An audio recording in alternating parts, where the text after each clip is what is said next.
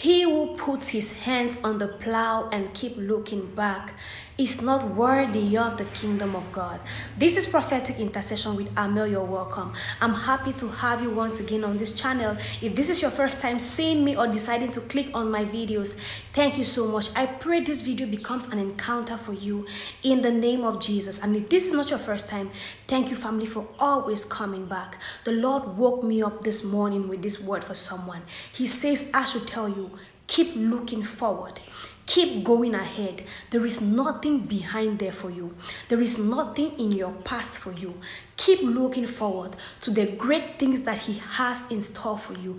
This word is coming because someone right now, you are thinking, you're asking yourself, am I on the right path? Am I doing the right thing? Did I make the right decision to follow God? Maybe it would have been better where I'm coming from. Like how the Egyptians were telling God that it was better in Egypt. At least we had garlic and cucumber to eat, because they were in a transition period of their lives. They were in a transition period. They were moving from Egypt to the promised land, which was their land of rest, their land flowing with milk and honey.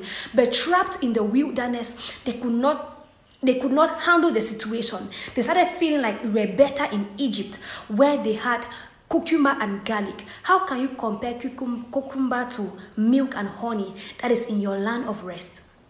God says I should tell you, keep looking ahead. Right now, you are just in this transition period. You are just in a transition period, and very soon you're going to enter your Canaan land. Very soon you're going to enter your land of promise. But it is for people who do not look back.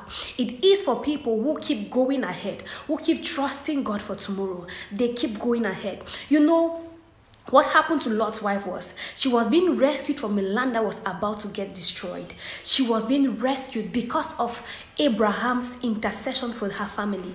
But she looked at all the glories of Sodom and Gomorrah. She looked at all they had. They were rescuing them to give them life. But she looked at the properties they were living, because they left without carrying all of their properties. And we were made to understand that that was a rich land. The land was rich. That is the reason why, that's one of the reasons why Lot even accepted to go to that land. He chose that land when him and Abraham, they were deciding on how to divide. He chose Sodom and Gomorrah because the land looked very promising. And so while in the land, they had amassed their wealth, they had amassed their riches, and Lot's wife could not just understand why they were going to abandon everything and run away for safety. God was rescuing them to a better place. God was rescuing them, saving their lives because someone interceded. And He told them, do not look back. Do not look back means no regrets. This is a good decision I am doing for you. I am rescuing you because I'm about to destroy that land. I am saving you. But do not look back. Do not regret. Trust the decision I have taken. Trust the decision I have taken to remove you out of that land. Do not look back. Keep going. Lot's wife could not understand that God was rescuing them. Lot's wife could not just keep going. She was full of regret when she left. She didn't know the plan of God. That is why in our walk with God, you must trust God.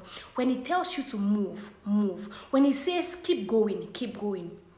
Lot's wife looked back in regret, and she became a pillar of salt. She became a pillar of salt. She didn't live to see where God was taking her family to. Someone right here, you're watching me right now, and your life is in it's a place of transition. It's in a place of transition, and you keep thinking, should I go back to my former life? Do I go back at least when I was in the world? Someone sent me a mail, and she was like, my friends are getting married, the people around me, they are living well, and apparently it seems like my life is just getting worse and worse and worse. And what I told her by the leading of the Spirit, it's not about now. We are looking at the future. It's not about now. The Bible says the blessings of God make it rich and adds no sorrow. Ask those people who are flourishing out there, the people who do not have Jesus. There's always a place where they are lacking, where they are believing God. But what God wants to do for you is to give you all-round happiness, all-round prosperity, all-round. And that's going to be possible. That's why He's taking His time to prepare you. The things that are going to be a problem to your growth, to your blessing, He's taking His time to prepare you and shed you off those things. He's getting you ready to get into your promised land. This is just a transition point. This is just a transition. Do not look back, else you're going to become a pillar of salt like it happens to Lot's wife. Keep going. He who puts his hands on the plow and keeps looking back is not worthy of the kingdom of God. You are not worthy of the inheritance. You are not worthy of the promises of God. Keep going ahead. That is where your reward is. Your reward lies ahead. It doesn't matter what was in the past. You left that life a long time ago. You are now a new creation. All things have passed away and all things have become new. Anticipate what God has for you. Be enthusiastic about what is coming in the future.